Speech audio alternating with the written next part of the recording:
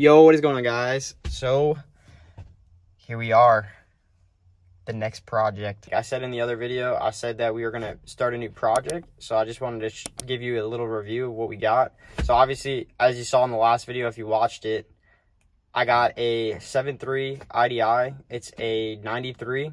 It's turboed, which most of them weren't. It's a super rare option, I guess, for this year. They only made it for, I believe, 93.5 to 94.5. So you can't really get it factory turbo IDI for many years. So I guess I just wanted to show you a little overview about what we're working with first. And I wanted to do a complete restoration on this truck so that we have something that's like gonna be great to tow. Apparently these trucks are really great workhorses, and I'm just like, I took it across the country with my buddy and we had a bunch of issues with it, and I'm just kind of like, I want to get it all good to go so that when I want to start towing the other Mustangs, I don't have any issues, and I just want a super clean truck. And the trucks right now are just too expensive to buy a new diesel, so I'm like, why buy one when I could just fix mine? So I guess let's go over what we got. So it's, like I said, a 93 IDI. It's got 168,000 miles on it. I paid $5,500 for it. It's a manual with the overdrive. Got the red interior, which honestly for the year, I think is super clean. Like, there's not too much that's wrong with the interior. I'm still trying to decide if we're going to change the color though. I'm back and forth between this and the light blue. I guess it really depends on what color I paint that exterior. Just to show a little bit more of the bad with it.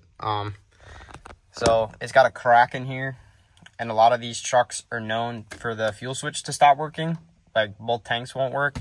Both tanks do actually work, and they read the right level, which is kind of rare. But this whole bezel is cracked. You can see it here. Another thing, the temp gauge doesn't work, so I have one right here.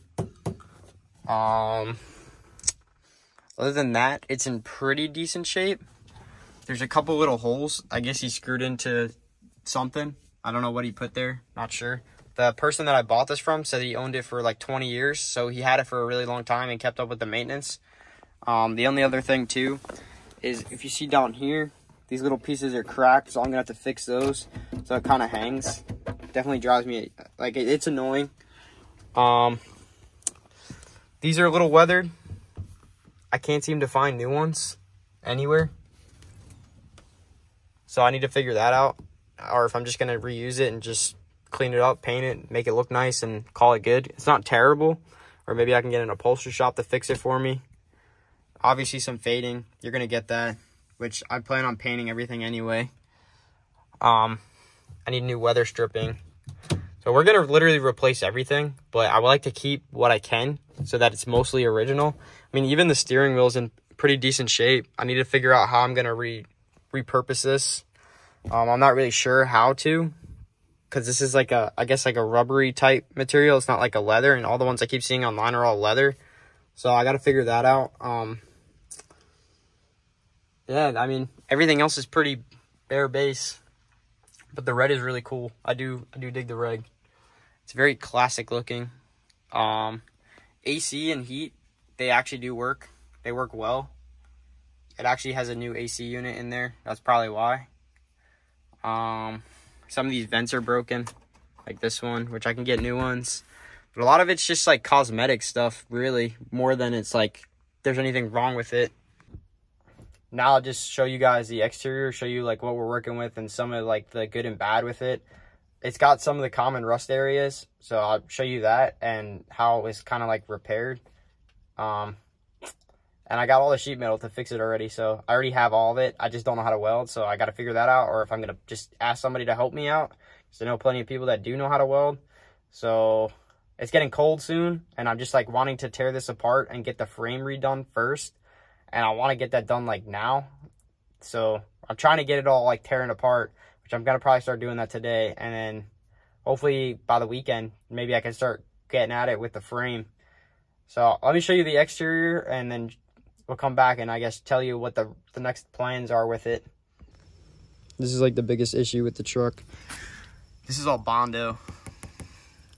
Completely rotted through. You can see the cab corner. But overall, like the whole rocker, I got all that to fix it. These floor plants are known to rot. You can see the rot starting to come through. I don't know how bad it is. It's kind of looking decently bad from here, just looking at it. Just kick it. Yeah, it's all moving. But the frame really isn't too bad. Like, everyone was telling me it's so bad before, but this is all like fixable. Like, it's solid.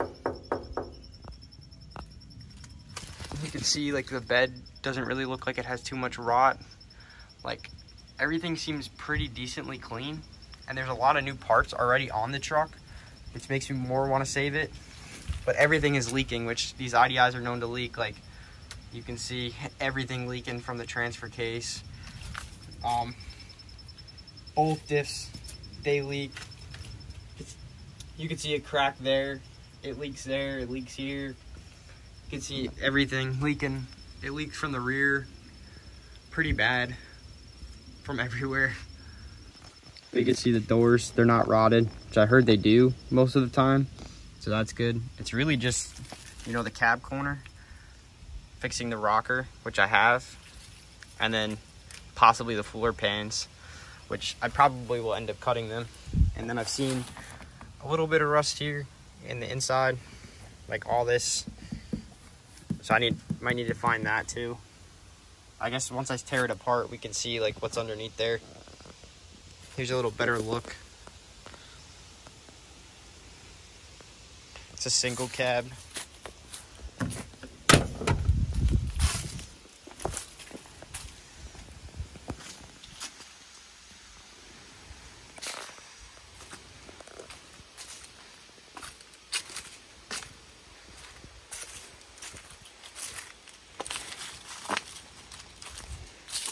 But overall, like, the body is really straight. Like, a couple little dings here. I don't know if you could see it. Yep. See that ding right there? That's like the only one, that. And this little one right here. And then I see one right up there. Like, right there. That's literally all the dings on the entire truck. So it's pretty straight. Like, I feel like this body's in really good shape. And even these always rot away. You can see this one's in good shape right here. I'm gonna take this off and see what's underneath, but I mean, just looking at it from here, it looks pretty good.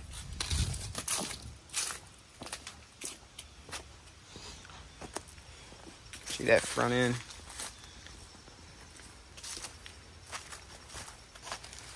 This side's definitely a lot better. It's locked. But a little bit of Bondo, nothing crazy. Which, I mean, I have this side too. It sags, not sure why. This cab corner's at least there, but you can see it's bubbling. It's starting to rot. But this side's not as bad. And then this side does have some rot. So I need to figure out how I'm gonna fix this. I guess I'm gonna just cut it out and probably weld in a new piece. But here's the engine bay.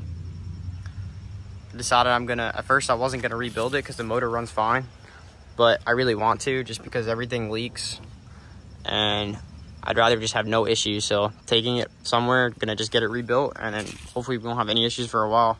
It's got a brand new radiator, brand new water pump, since that blew up on me when we were driving across the country. Oil looked pretty good every time we've checked it. It doesn't really burn oil, so that's really good. Only other issue I have right now, which I'll try to show you, which I was gonna fix it, but just so that I can show you driving the truck, we're not gonna be able to drive it till I start tearing it apart and getting it back together. But if you could see that right there, it's the fuel lift pump. It's pouring out everywhere from there, like a bunch of diesel. And there's the hose for it right there. It's like completely dry rotted, so diesel's pouring out of that too. But I just don't want to mess with it right now because I'm pulling the motor anyway, so it's like, what's the point? And I'm trying to get everything done now. So it just kind of makes no sense to try to like fix all that when I'm just going to take it apart anyway. Just to show one video of driving it. I have a couple clips. I'll just show you the clips, and you know, you saw my whole trip of us driving it. So also, he's got brand new tie rods and everything. You can see the bushings and everything look pretty new. So I don't know if I'm going to replace those. I would like to replace all the U-joints and stuff. Just clean everything up.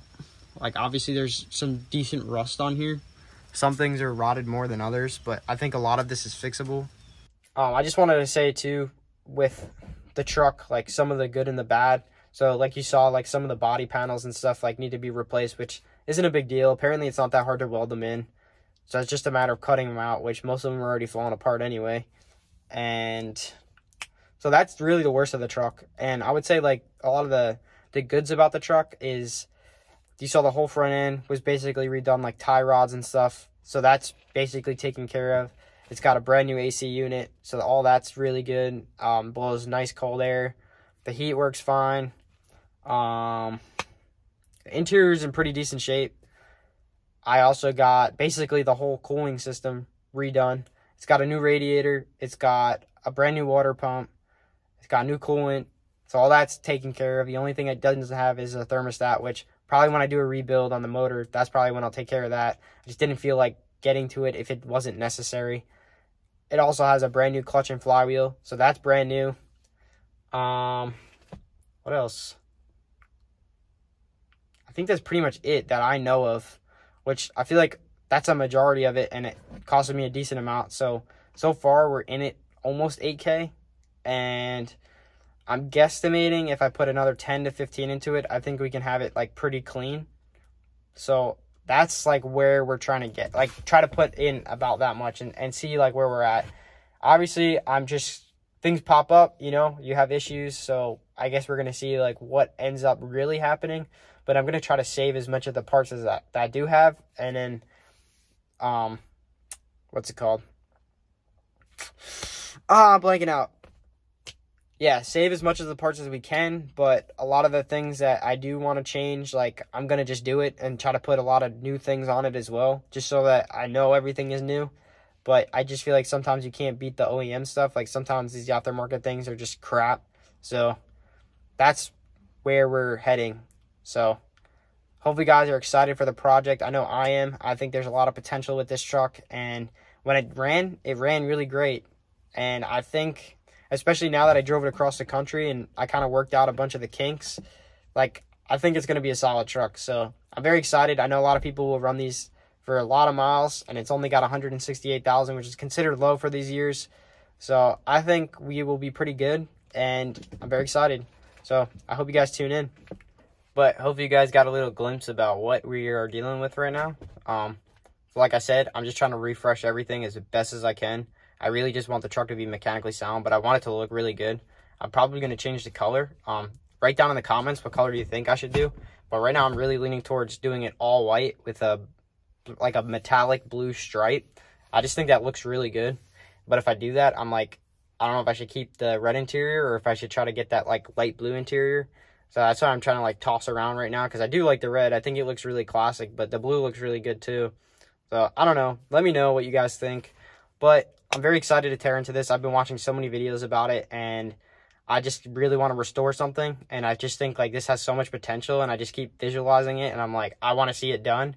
So I'm hoping by the springtime we can have this back on the road and driving it at least, and hopefully a lot of the things will be done. I think I'm going to do the interior last. Even if I keep it red, I plan on refreshing the whole thing anyway. Like, I want to get carpet instead of this this rubber material. I do want to get the seat reupholstered. I think I'm going to do cloth instead, just because I'm seeing a lot more kits for them, and I think it looks a little bit nicer, and it might be a little bit better quality too. I think I'm going to do that. There's a chance I might swap the seats, because this is an XL trim. I might go to the XLT trim so that I can get the lumbar support ones with the armrest in the middle. What else? So yeah, hopefully we can get this back on the road and we can start tearing it apart. I'm actually going to start doing that right now. So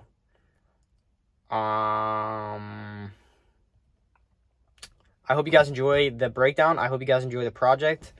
This is literally my first restoration, so there's going to be so much that I'm learning. Probably a lot of F-bombs are going to be thrown around. And yeah, let's just hope we can get it back together, because I don't know anybody else that's a diesel mechanic that can help me out.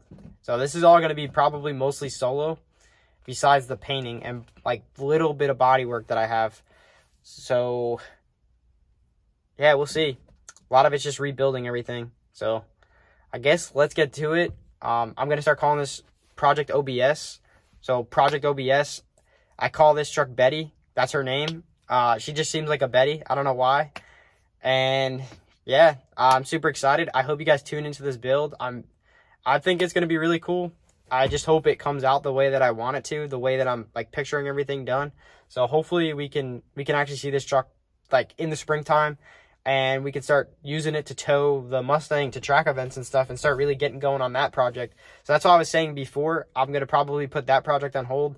Like, winter's coming, and I'm just like, I want to be more gung-ho about getting this done so that this is mechanically sound, and then I have a good, reliable truck to be able to pull that. And with the 67 fastback that I got, there's a lot of things that I'm going to need to do with that I'm going to need to bring it places and stuff. And when I'm ready to go get the motor rebuilt and everything else like that, I just want to be able to have the truck to be able to throw everything in the back and just get going with that. Just going to make things a lot easier, and I don't want to have to constantly keep renting something.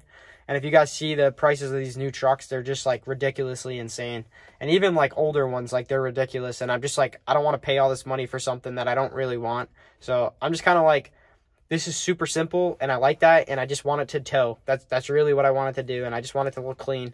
So that's what we're trying to get it to. Hopefully it's good. It's not going to be showroom quality, but, you know, hopefully we can get it really clean. And I'm excited. So I hope you guys tune in. I appreciate it. Peace out.